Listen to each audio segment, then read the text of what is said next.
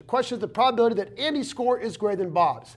Now I'm going to do a little bit of algebra here. I'm going to subtract that b to the other side. We need to find the probability that the difference between Andy minus Bob is greater than 0. If Andy's score is bigger than Bob's, this difference, well, will be greater than 0, and that means Andy did better. Now, to figure this problem out, we have to start off by finding the mean and standard deviation for this difference.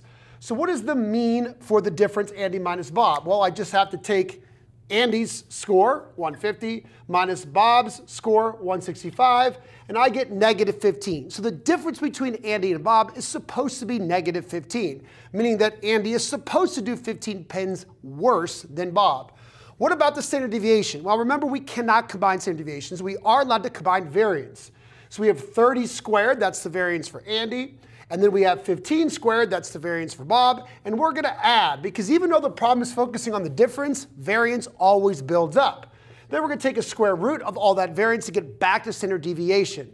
And we get 33.541. So now that we know the mean and the standard deviation for what we're looking for, now we have to create a model that represents this. So since Andy and Bob's scores each follow normal distribution, that means that the difference between their scores will also follow normal distribution. So here is our model. Right smack dab in the middle is the mean, the difference that we expect between Bob and Andy, and that's negative 15. Now the question though is, where does 0 fall? Because we're trying to find the probability that the difference is greater than 0. That's negative 15. Where's 0? Well, 0 is obviously going to be to the right, but where exactly is it going to be? And that's why we need to calculate its z-score. So the z-score for 0 can be found by subtracting the mean. So we're going to subtract the negative 15 and then divide by the standard deviation. And this is where we get positive 0.447.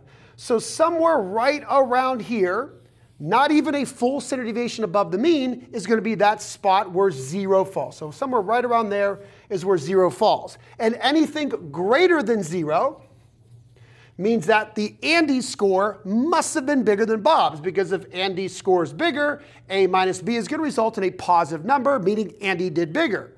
And anything over here below 0 is where Bob does better. Notice that that section is a little bit bigger because, well, Bob's supposed to do better. So now we're going to go to our calculator or technology or a z-table to figure out the probability that a z-score is greater than or equal to 0.447. And using technology or z-table, we find out that the probability that a z-score is greater than 0.447, which is 0 on our distribution, is 32.7%. So there it is. The probability that Andy does better than Bob is 32.7%.